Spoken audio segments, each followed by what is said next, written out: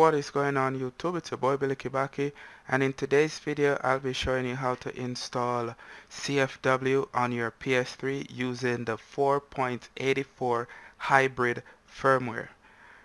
Just want to say shout out to all the devs that work on this so that we can have hand going again, and we can also install CFW and on our PS3 once again. Alright, so do keep in mind that this will only work for jailbreakable PS3. This will not work for Super Slim. Okay, if you do this on your Super Slim, you will brick the console. Also keep in mind that you should always check the firmware, what's the lowest it can go down to before doing this. If you have a 2500 Slim PS3, always check firmware, what's the lowest it can go down to with the minver check. Okay, so let's go ahead and get started. So guys, right here over on the PSX Place website, they shared some information with us. They also have the HDD version. You can dump the NOR or the NAND X file to the HDD on your PS3, or you can use the other method and dump it on your USB stick. I'll be using the method with the USB stick. Also, it shows that all the FATs are supported. Slims 2000, 2100, but the 2500 Slim, you have to check it. 3.56 is the safe zone. 3.56 and lower, that's the safe zone. Again, if you have a 2500 Slim PS3 model, always use the minver check to check what's the lowest it will downgrade to. Okay? Also keep in mind that this will only work for 4.84 hybrid firmware. So that's the 4.84 HFW firmware. Do not try this on any other firmware. Your PS3 needs to be on 4.84 hybrid firmware. Okay, so let me just go over to the files that we're going to be using. Right here we have the Flasher X file. I'll show you guys how to use that. And right here we have some files that I found on the internet. This will help you to identify your PS3 as well. So the first one shows the model of the PS3 right here. The right here shows the flash, if it's a NOR or if it's a NAND, and the last one over here shows what's the lowest it will downgrade to. As you can see down at the bottom, it shows these one in red, so that means these PS3 right here, they are on jailbreakable. Okay, and the other one is the fat PS3. All of the fat PS3 are jailbreakable. Here it shows models and model number. As you can see at the bottom again, the 2500 PS3, you will always need to check that one. So if you have this PS3, make sure that you guys check it with the minver check first. Okay, you don't want to mess up your PS3. And right here it shows that you can find the model number on the back of the fat, and also on the slim it shows the same exact location where you can find it. Here it also gives you some information on your PS3 type with the serial, with the number and everything. So make sure that you guys look through this and try and identify your PS3 first. We also have the minver check. I'll show you guys how to use this. And we also have the NOR plus NAND dumper. I'll show you guys how to use this. I'll be using the miniweb. So I know a lot of people have problems using the miniweb, but this is the one that I'll be using because it's a lot faster. And we also have the NOR plus NAND writer. So we're going to use this tool to write the patch file. And down here we have the 4.80 4.2 hybrid firmware, and down here we have the PYPS3 tool. So you will need this to check your dump whenever you make it on your PS3. Okay, so let's go ahead and get started. The first thing we're going to do is use the minver check, and we're going to check what's the lowest our PS3 can downgrade to. So go ahead and copy the minver check and place it on your USB stick. your USB stick should be FAT32 formatted. So go ahead and paste it right there. Once you paste it right there, eject the USB stick and plug it to the right port of the PS3. Let's head over to the PS3 now. Let's go all the way up top. Update via storage media, and there it is. So press X, and that's the lowest my system can go down to. Remember, 3.56 and lower, that's the safe zone. If your PS3 does not say 3.56 or anything below that, you will brick your system. So it has to say 3.56 and lower. Okay, so when you find out what's the lowest your system can downgrade to, go ahead and remove your USB stick, and let's head back over to the PC. Okay, so now that we're back on the PC, you want to go back out and go to the USB stick and delete the minvert check. Okay, so now I'm going to copy the hybrid firmware over to my USB stick. Okay, so now that the hybrid firmware is on our USB stick, just gonna right click and create a new folder. Call this one PS3. Drag the update inside there, go inside it, create another folder, call it update.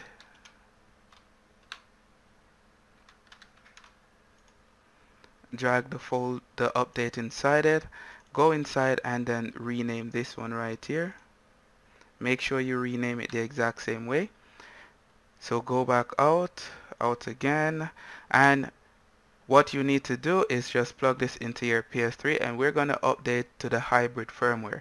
Keep in mind that you should be on the hybrid firmware before you can do this. Okay, so just eject the USB stick and let's go ahead and update with the hybrid firmware.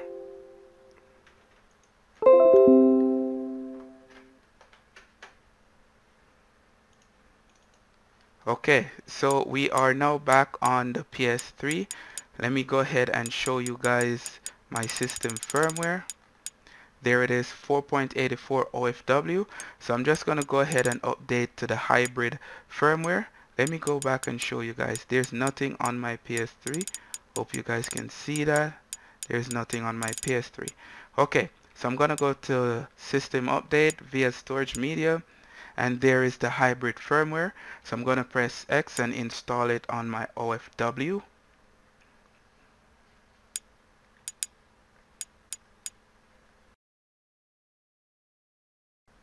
Okay guys, so we have just updated the PS3 to 4.84 hybrid firmware. So now we can continue with the jailbreak. So go back over to your PC and plug the USB stick back in.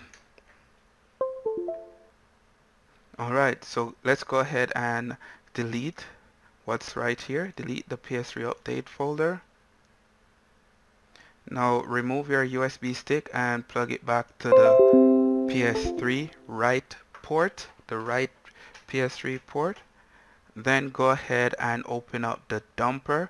So go ahead and open it and make sure that you disable your antivirus, your firewall, or your malware fighter. Disable all of those things because it will block the miniweb. Go ahead and right click, properties, compatibility, and then you want to run this as administrator. Apply and OK.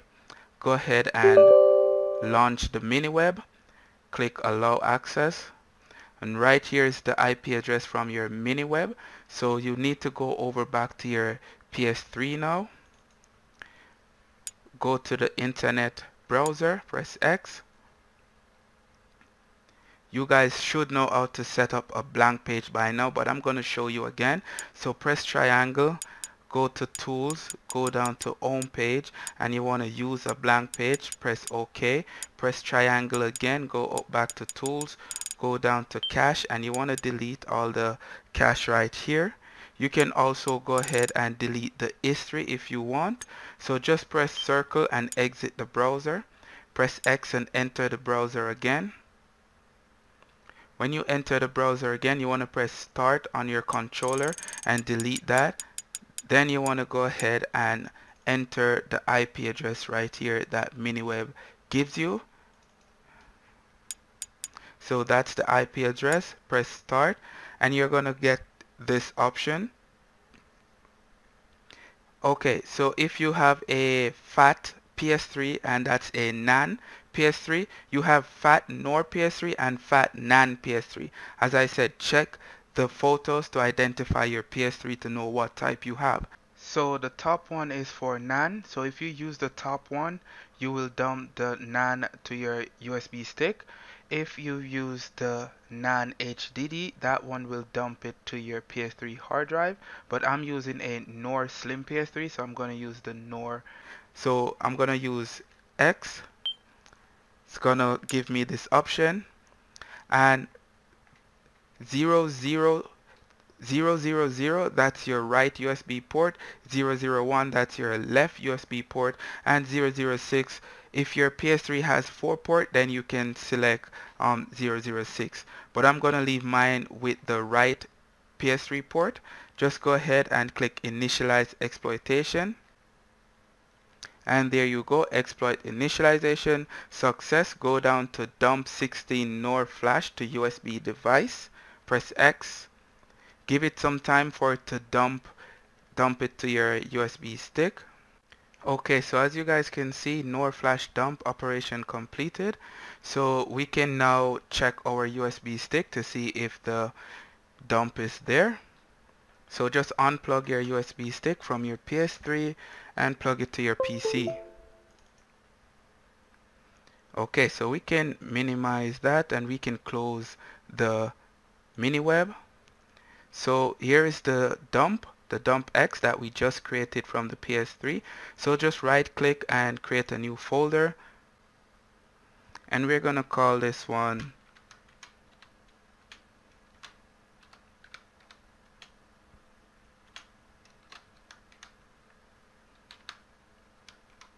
Clean Dump X.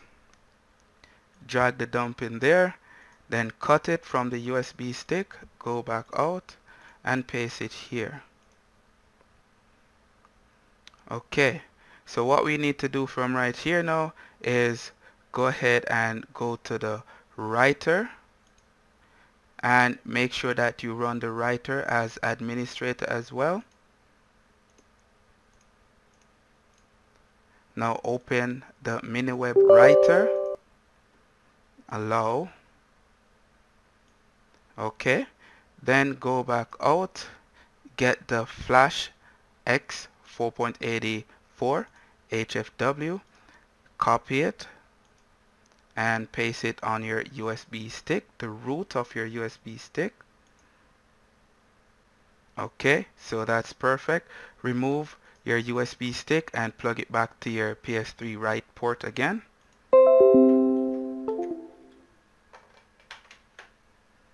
Let's head over back to the PS3. So we're going to press circle and we're going to exit the web browser. Now go back in the browser again. Make sure that you guys have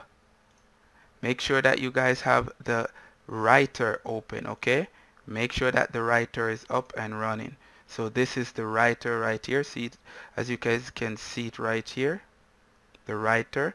Okay, so press start on your PS3 controller, enter the IP address again, and now we're on the writer page.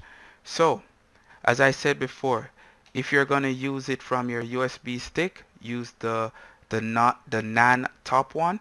If you're going to use it from your HDD, your PS3 hard drive, you can use the second one. The top one, those are for NAND PS3. These down here, these are for NOR PS3. So I'm going to use the one from my USB stick. So I'm going to use this one. Press OK. And what we're going to do is click initialize exploitation. And there you go. Exploit initialization success. Go over to patch NOR flash. So as you guys can see, it says NOR flash memory patch operation completed. If we go down, you can see the message underneath. You can dump the NOR now and check that the patch has been applied successfully.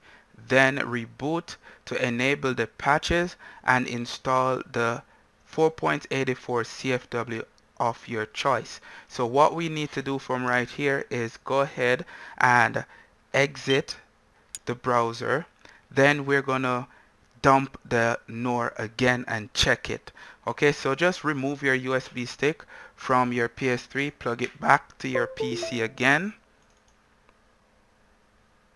Okay, so we can now go ahead and delete the flash from our USB stick. Let's minimize this.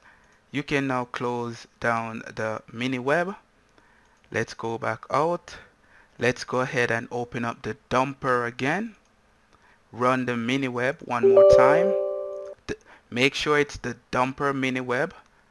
Remove your USB stick from your PC and plug it back to the PS3. Now let's head over back to the PS3. Go to the internet browser one more time. Press start. Enter the IP address again. And we are going to dump the NOR once again, just to verify that the patches were okay. Okay, so I'm going to dump the NOR again. As I said, the top ones, these are for NAND, and the bottom one, these are for NOR. Okay, so I'm using a NOR PS3, so I'm going to dump it to the USB stick again. Go down to initialize exploitation. There you go, success.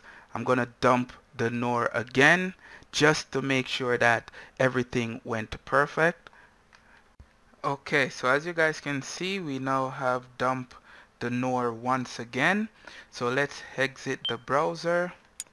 Let's remove our USB stick and plug it back to the PC one more time. Alright, so we can minimize this. We can now close down the mini web. Now let's go ahead and create a new folder, and we're gonna call this one patch dump X. Drag the dump inside there, cut it from the USB stick, and let's go back out, and you want to paste it right here. Alright, so up top we have the clean dump. This is the dump we made before, and down here this is the patch dump. So this is the one that we patch afterwards. Okay, so open up the PS3 tool checker, and also guys, you should have Python downloaded on install on your PC. This will make things a lot easier. So open up the py checker, go inside here and just drag the checker out here. We can close this down. Now go to your patch dump right here. Go to the patch dump, copy, go back out, go inside the checker, paste it right here. Alright, so what you need to do is go to the checker py, go down to rename, and you just want to copy this, go up here, and you want to type cmd, enter, and you want to paste that right there. Go to the dump X, right click, rename, copy, go back to the CMD. You want to click space on your keyboard, so click the space bar. Now paste it, press enter on your keyboard, and there it is guys, it's checking it. And as you can see down at the bottom, danger 0 and warning 0. Sometimes you will get like one warning. If you get a warning, it's still okay. Okay, it's okay to continue. But as you guys can see, no danger, no warning. So close this down. So we are good to go from right here because everything went perfect. Alright, so what we need next is our 4.84 CFW. So let me just go ahead and get my 4.84 CFW. Okay, so we just checked the patch dump and everything was okay. As I said, if you get warning, that's still okay. You can continue just the same. But this is the 4.84 CFW that I'm going to install, rebug. It has to be 4.84 CFW. So any 4.84 CFW will work from this point on. Do not install 4.5 something, 4.70 or whatever. It has to be 4.84 CFW. So install any 4.84 CFW. Okay, so let's go ahead and copy this and paste it on our USB stick. Okay, so let's go now and create a new folder. We're gonna call this one PS3. Drag the update inside there, go inside it, another one, call it update, and drag it in there, go inside it, and you want to rename this now. So just go ahead and rename it the exact same way. And that's it. So now we can eject our USB stick and head over to the PS3. Okay, so once you're on the PS3, make sure that you reboot the PS3 first to apply the patches. Remember, when we flashed the PS3 with the Flash X, we got a message at the bottom says to turn off the PS3 to apply the patches once everything is okay. So as you saw, the dump axe was perfect. There was nothing wrong with it. So I'm gonna turn off the PS3 now and then turn it on back, and we can install our CFW. So let me just go ahead and show you guys again. There's nothing on my PS3, right? So just go ahead and reboot the PS3. Okay guys, so the PS3 has just been rebooted. Now we can go ahead and install any 4.84 CFW of our choice.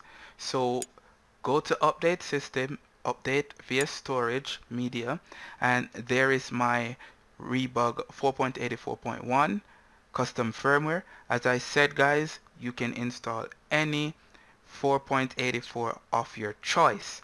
Okay, so I'm going to press OK, accept, and that's it.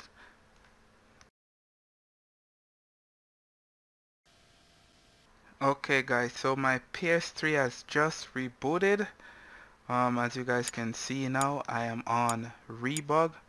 There's my app on PS3 game section, and there's the PKG package manager section. I can now install Rebug toolbox. There it is. Let me go over and show you guys my system information. There it is. So that's how it's done guys. Just want to say shout out again to all the developers that have worked on this. If you like the video guys, please give it a thumbs up. Also share the video around, and also you guys can subscribe for more video to come. Thank you for watching guys, and I will see you in my next video.